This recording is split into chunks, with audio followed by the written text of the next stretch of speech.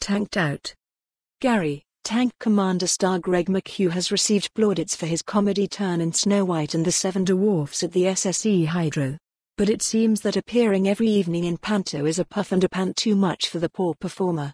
Late at night, and weary from another sold-out show, Greg reports with a yawn, "I wouldn't say I'm overly emotional and tired, but I just said, the TV is too loud. And I'm staying in a flat on my own. I really have to go to bed." Fishy story.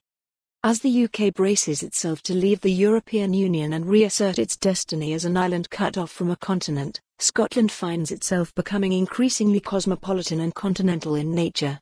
As proof, we provide a snippet of everyday life in that most Neapolitan of new towns, East Kilbride.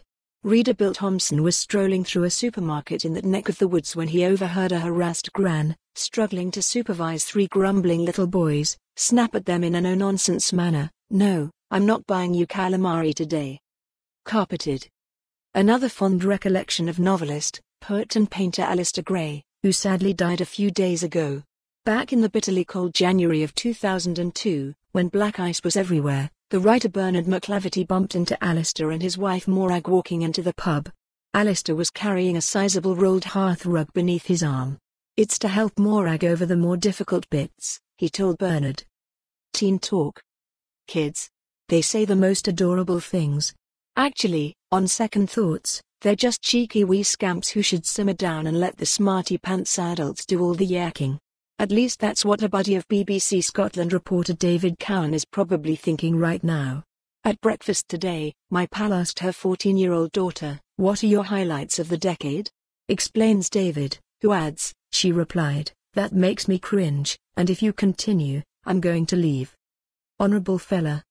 Our challenge to come up with new acronyms for Saga, the travel company for pensionable passport holders, continues. Once again we come across a reader who says the letters should have nothing to do with the holiday industry. Russell Smith tells us that having been overlooked in the New Year honours list, again, he has decided to award himself the post-nominal title Saga, which stands for sensitive, amiable, generous, angelic. Man oh man.